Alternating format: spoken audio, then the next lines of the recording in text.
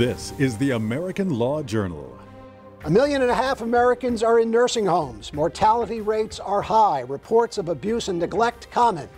Here comes the showdown. This week on the American Law Journal, elder abuse in long-term health care facilities is called an unchecked epidemic. But astute lawyering and now the U.S. Supreme Court may be changing the legal landscape. ALM's Gina Passarella has this.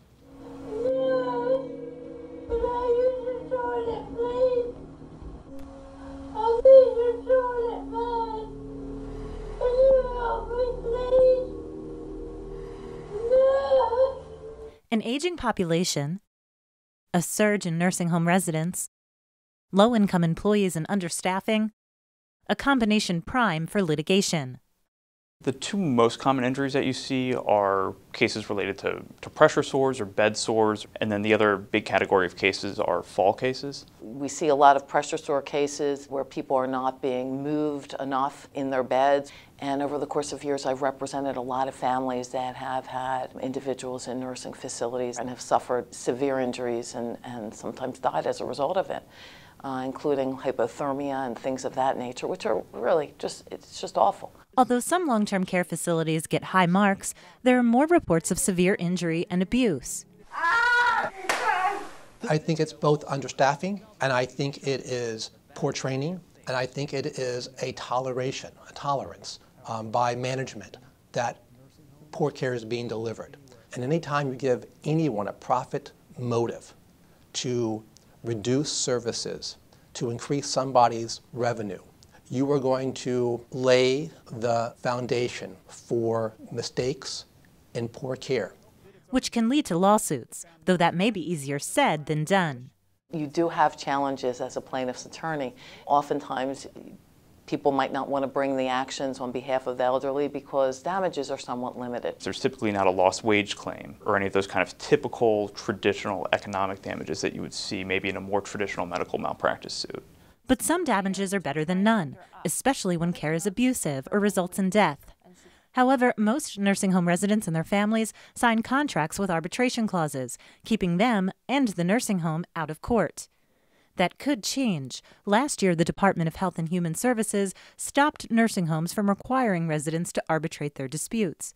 And although a federal court just blocked that rule, the U.S. Supreme Court is taking the arbitration issue up again, meaning aggrieved nursing home residents and their loved ones may still get their day in court. The care that we give as a society to our care-dependent people is the mark of a civilized and compassionate people. As the population ages and plaintiffs' lawyers continue their outreach, all sides would agree nursing home litigation is likely to increase. The question is, where will that play out, whether it be in the courtroom or in the arbitration setting, and what role the Department of Health and Human Services will play. For the American Law Journal, I'm Gina Passarella. All right, 3 guests with me tonight. Let's go ahead and meet them. Chris Culleton is a plaintiff's attorney and founding partner at Philadelphia's Swartz Culleton. He represents individuals in catastrophic injury matters, including senior health care cases. Ingrid Sidorov joins us this evening, program director for long-term care at On Point Legal Nurse Consulting in Villanova, Pennsylvania. And Mike Boudier is corporate defense counsel with Buchanan Ingersoll, concentrating on defending long-term health care providers. The complaints about bad nursing care seem to be louder, and some of the statistics are also very daunting. Does this really come down to understaffing or poor staffing? Christopher, I think it does. Mm-hmm. We get these calls every day, and every day we're getting calls of the same thing. Bed sores, fall downs, people left unattended. People not responding to call bells. Why aren't they responding to call bells? Because they got too much work going on. They have too many other things to do. But haven't we always had problems with nursing home care? I mean, I think we did a program about this maybe 20 years ago. Well, there's more people now. There are more people in nursing homes, and they're also sicker. A lot of the healthier people that used to be in nursing homes are now in assisted living facilities or they're in personal care facilities. The rehab population that's coming out of the hospitals, they're getting thrown out of the hospitals or kicked out of the hospitals sooner, and where they ended up in the nursing homes. So you have sicker people and you have less staff. There's consolidation in the industry. A few big names are taking over, and what are they doing? They're trying to make money. And how do you make money? By cutting corners. Let's get a little balance in here, Mike. Is this your view of this situation as well? Not at all. What you've seen over the last 10 years is actually, it's incredibly rare to see even one day during a nursing home admission where A nursing home doesn't have staff according to the state regulations. Moreover, Chris touched on the fact that there's more rehab patients and there's a more increasingly acute population, and nursing homes are rising to meet that challenge. By way of example, nursing homes now often have in-house nurse practitioners. That was something you never would have seen 10 years ago. You also see rehab departments that, again, have in-house physicians.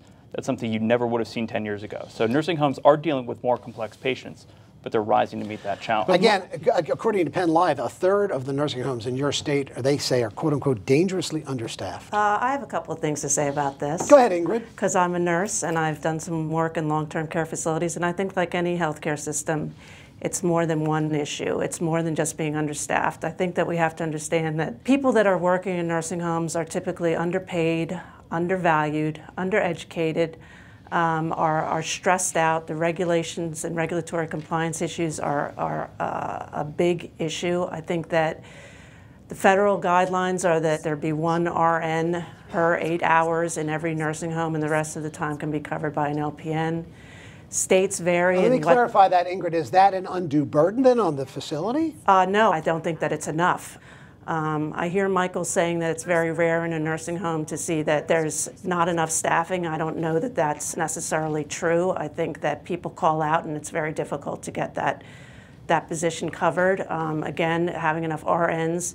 LPNs, it's the only place for LPNs to work. They don't have any place to go other than to work in nursing homes. I know a lot of LPNs that feel somewhat trapped. And again, I think that the main crux has to do with the caregiver staff. There's a great deal of turnover in nursing homes, and we all know that with our elders and our loved ones, we want them to be taken care of by people that know them. Look, I mean, Mike concedes there are sicker people in nursing homes, and yet the state minimum has not gone up since 1999. We're still at 2.7. Well, what does 2.7 mean? Well, what that means is that there has to be 2.7 total number of hours for nursing aides, LPNs, and RNs per patient day. So in other words, there has to be 2.7 hours for every patient in a day.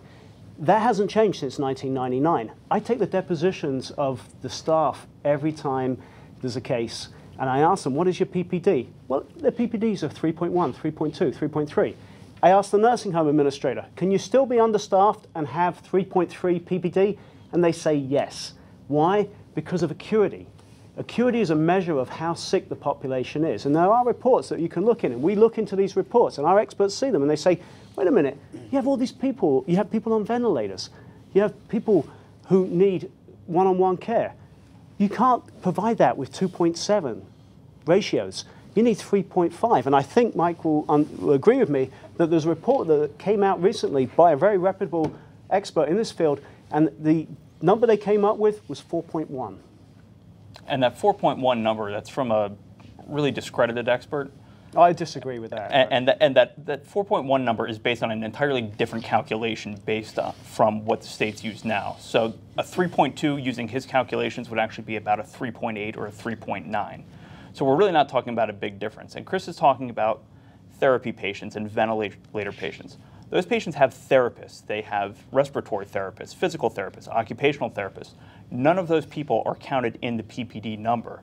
Likewise, you have the nurse practitioners that I told you about before. Again, they're not counted in the PPD number. Yeah, but they're not the people who are going to stop bed sores from occurring. They're not the people who are going to rotate the patient every 2 hours to offload their pressure points so that they don't get skin breakdown. And there's a lot of other offloading that's going on. When somebody's up getting physical therapy, they're not in bed lying alone like Chris is trying to portray. They're up, they're being moved around, they're getting therapy 2, sometimes 3 times a day, depending on the type of therapy that they need. But as plaintiffs, though, Chris, these are not necessarily as bad as an injury may be, or as poorly understaffed as a home may be. These are still not easy cases to bring.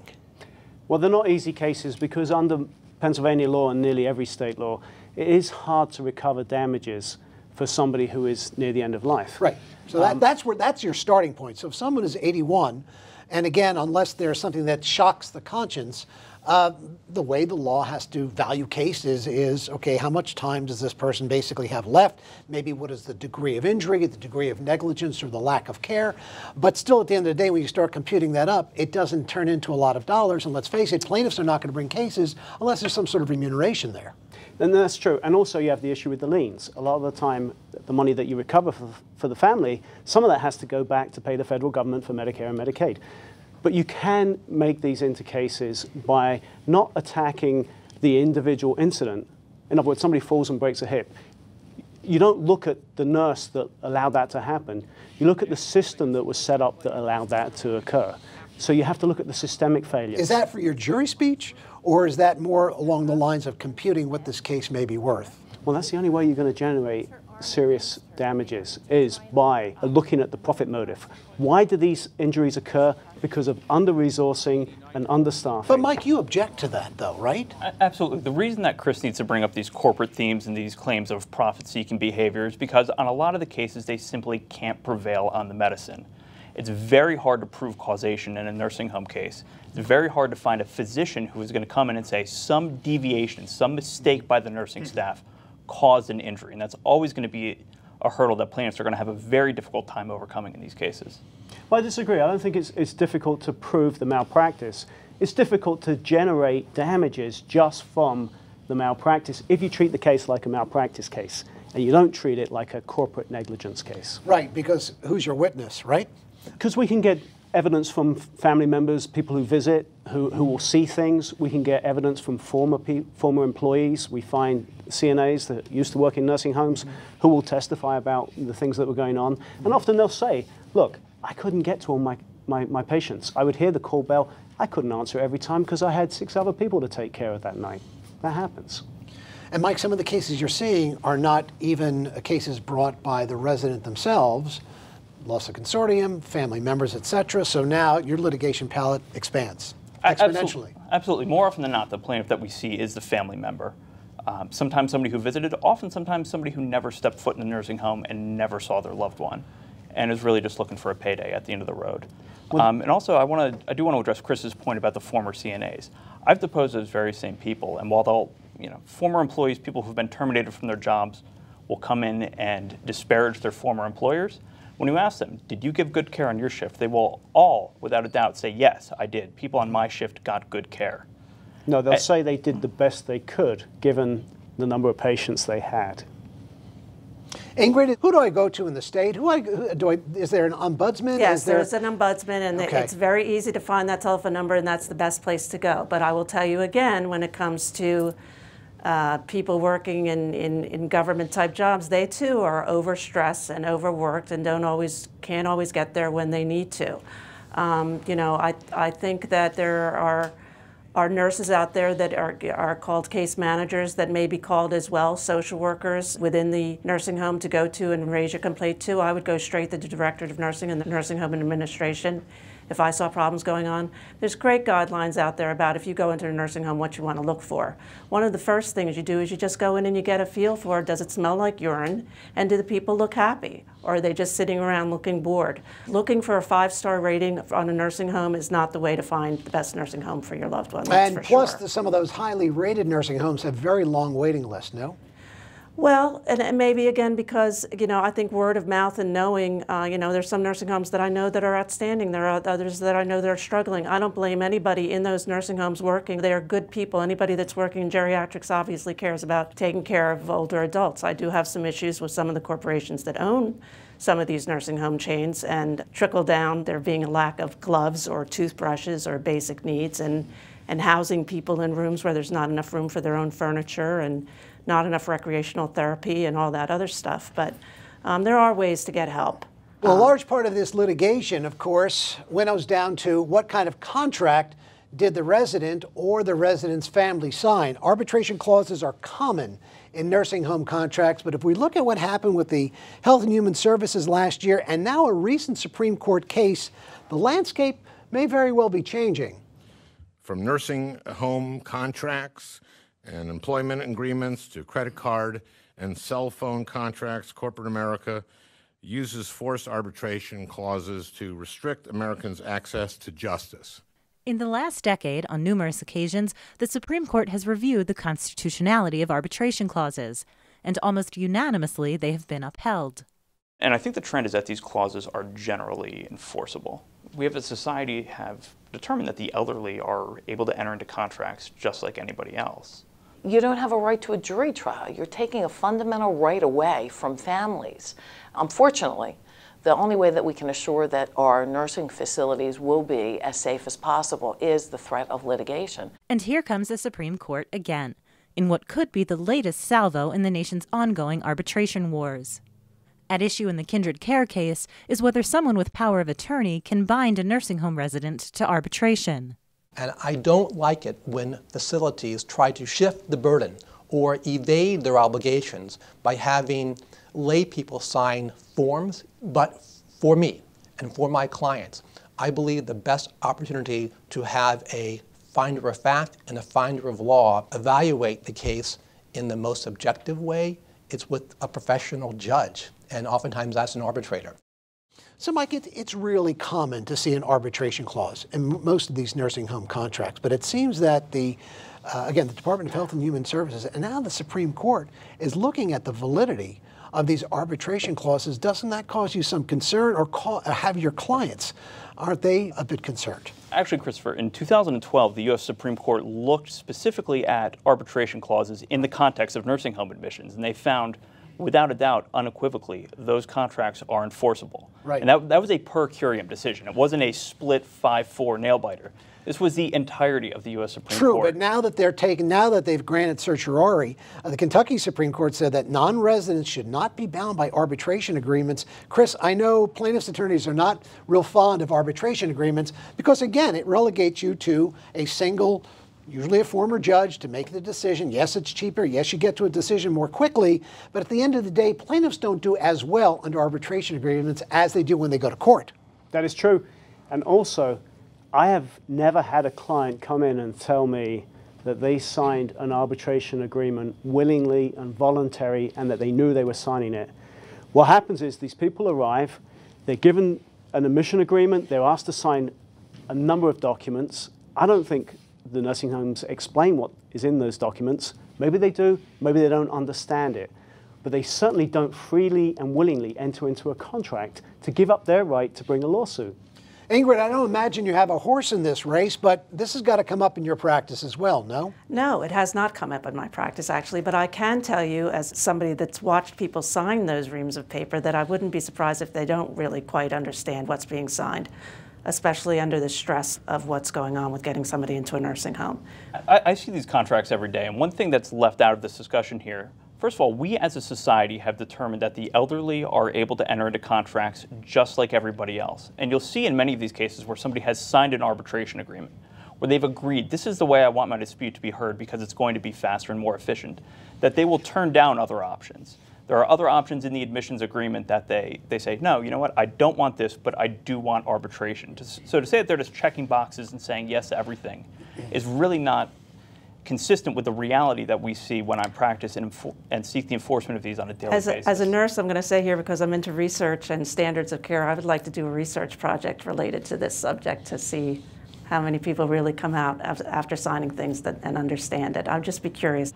The arbitration agreements that you find in nursing home admissions are more fair than any other arbitration agreement that you're going to see today. They are loaded with protections for the family. There's a 30-day rescission period. They're voluntary agreements. They're not forced agreements. They're not, your admission to the center is not contingent upon signing those agreements. They are voluntary agreements. They are some of the most procedurally fair agreements that you're going to see in any context. Do you agree? Well, Christopher, we've been very successful in defeating these arbitration agreements based on state contract law. So often the person who signed the arbitration agreement didn't have a power of attorney, even though they were signed as power of attorney. One wasn't in the file, one didn't exist. We've also defeated them in wrongful death cases because the arbitration agreement doesn't apply to the wrongful death. Also, we've had situations where the person who signed them was the patient or the resident, and we've got the resident's medical records to show that the person was not cognizant of what was going on at the time to be able to contract. Well, one would think, and again, that would be void ab initio, correct? Correct. Let's shift gears here a little bit. CNN recently claimed that there is an epidemic with the elderly being raped in America's nursing homes, and even Penn Live said that sexual abuse of seniors is rampant and has to stop. A week before Christmas in 2014, a nurse at Walker Methodist walked in on an unthinkable act by a 76-year-old certified nursing assistant. Who had his pants down, and it was between her legs, and he was raping her. even though facility records show Sonia Fisher's rapist, George Kapingba, had been previously suspended as part of at least 3 other sex assault investigations at the same facility. CNN analyzed data from coast to coast and found from 2013 to 2016, more than 1,000 nursing homes have been cited by federal authorities for mishandling suspected cases of sexual abuse. The cases ranged from allegations of inappropriate touching between residents to violent rape, and at least a quarter involved alleged sex abuse by an employee at the facility. CNN found that many perpetrators face no punishment at all, sometimes even allowed to continue working with the elderly even after multiple allegations of abuse. He took away the last shred of dignity that my mother had. Alarming, no? Doesn't matter if you're plaintiffs or defense counsel. Alarming, but as a practitioner in this area for a decade, I have seen no evidence of this epidemic. I've seen 2 cases literally in 10 years. Much come across your desk yet, Chris? You know, epidemic, I wouldn't call it an epidemic. We have seen some cases, not so much in the nursing home setting, in some other settings. I think to call it an epidemic might be a stretch. Okay, so just because a major news agency runs a news report on it, although some of the numbers are very compelling. And then, Ingrid, again, I don't know if you saw this or not, but that Snapchat issue where ProPublica identified 35 instances since 2012 where workers at nursing homes and assisted living centers were surreptitiously photographed or videotaped, some of whom were partially or completely naked. That shocks the conscience, doesn't it? I think it does, and I think, you know, the reports don't really have that hard and fast data. This is a very hard thing to track and know exactly what's going on. I have no doubt that it is going on. I think part of what's going on is that when you have residents who have dementia, especially certain types of dementia which make you a little bit more sexually promiscuous, this kind of behavior may happen. I think it's, you know, egregious to think about somebody in a nursing home who's an employee that's doing things like this. I don't know whether it's an epidemic or not. It does sound a little sensational to me. I think it's a problem. I think we don't know how big it is. I think that we need to explore it more and get some hard and fast data and figure out ways to get a handle on it and do things about it. Again, you're dealing with people working in nursing homes who are undervalued, underpaid, overworked, you know, and bad things happen when those ducks are in a row. Here's just a little bit of advice for some people who may have a mother or father entering a nursing home. First, get to know the staff. Also, point number 2, be reasonable. Don't go nuclear right away. Contract an area agency on the ombudsman. Maybe get a geriatric care manager and make regular, if unpredictable, visits. Let me get some response from you first, Ingrid, and then I'll get to my attorneys. That's a great list of advice. I mean, that's exactly what I would say to do. I think the closer your loved one is in the nursing home in close proximity to a family that can just stop in is a good idea. I think that, you know, the Area Agency on Aging is there to help. But again, they may be overworked and overstretched. You may need to reach out to a case manager, but that is the job of the ombudsman. But again, you know, making frequent visits, getting to know the staff, making them understand that you understand that they work hard too. I mean, one of the ways that litigation doesn't happen is that if staff is good at from the beginning saying, you know, your mom's really sick and she has a bunch of risk factors here for developing a pressure ulcer, and here's what you can do to help us. You know, I think the families that are involved, it can make a big difference too in the care of our elders. Gotcha. And Chris, how does this intersect with your practice, if at all? Well, here's what I would tell people. When they ask you to leave the room because they're changing your loved one, don't leave the room. I mean, it might be hard to look at it, but you have to stay and be a witness. Because we get this all the time. The families come in and they tell us that the bed sore started in July. We get the records and we find out that really the bed sore began in February, but the staff didn't tell the family what was going on. Photographs. Everybody has a phone. Every phone has a camera. Take pictures and demand the right to see the wound and take pictures because you're documenting what is there. And a picture paints 1,000 words, much more than a description on a page. Mm-hmm. Mike, penalties and fines, we don't see a whole lot of those. Is the downside of too many penalties and too many fines may put some of these nursing homes on the bubble, and the complaint is, as bad as some of them are, we lose some of these, elderly care may be in peril. Your thoughts? I mean, I haven't seen any evidence of that. From what I've seen, if there's a nursing home, the rare nursing home that does have issues, that they are going to be cited and they are going to be fined. I mean, I haven't seen any sort of reluctance or hesitance from the Department of Health to issue deficiencies or fines when there's something out there. Well, with the baby boomers getting older, and I think by 2050, half of our population will be over 65, these cases will not abate anytime soon. What's it going to take to make these cases atrophy, for them to go down? You know, from our perspective, we've seen the data out there is that there are fewer facility-acquired pressure ulcers now than there were 10 years ago. Yet conversely, there's more nursing home cases than there were 10 years ago. So I don't think it's necessarily a care issue that's driving all the lawsuits in this area. I think there's something else out there that's driving a lot of it. Okay, well, it wouldn't be attorney advertising, would it, Mike? Occasionally I read between the lines, so go ahead. But well, I think I'll say it for you, but go ahead. The research does show that there has been a decrease in the number of pressure ulcers. The prevalence rates are down, the incidence rates are down. But I think the improved care has been as a result of increased litigation, because the settlements are like the fines, and they've taken the place of the fines that should have been dished out by the Department of Health that haven't been under recent administrations. And Ingrid, we'll give you last words tonight. Peer into the crystal ball for us. What's next, both in the realm of nursing care and litigation, and how might you get involved in that? Well, I would say that society needs to wake up and understand not only is half the population going to be over 75, but a great deal of that population is going to have dementia, of the Alzheimer's type and others. And everybody's very afraid of that and worried about it, but we need to find ways to care for people in the community. You know, whenever I've taught in nursing schools or students from different health professions, I've said, how many of you have been in a nursing home? How many of you want to die in a nursing home? They've all been in a nursing home. None of them want to die in a nursing home. I think we need to make nursing homes more palatable and more home-like, and change the way that we give care in nursing homes. But I also think that we have to become much more focused on community-based care. It's where people want to be. Of course, it's where we want to be, and it's cheaper.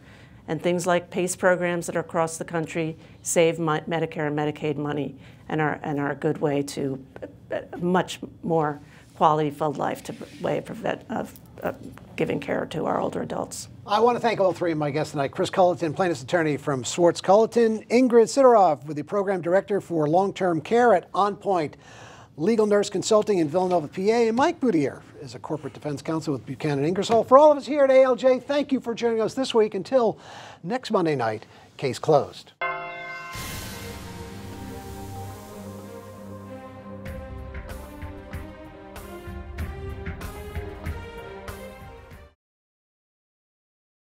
This week's American Law Journal is made possible in part by Law Catalyst, video and film production for the legal profession. Go to lawcatalyst.com. Beatty, Sloan, and DeGenova, providing consumer protection in injury matters for over 30 years. Blank Rome, providing strategic advice for employers in today's workplace. King Spry, serving its Pennsylvania clients in family law, business, personal injury, and school law for over 30 years. And The Legal Intelligencer, an American lawyer media publication and the oldest law journal in the United States.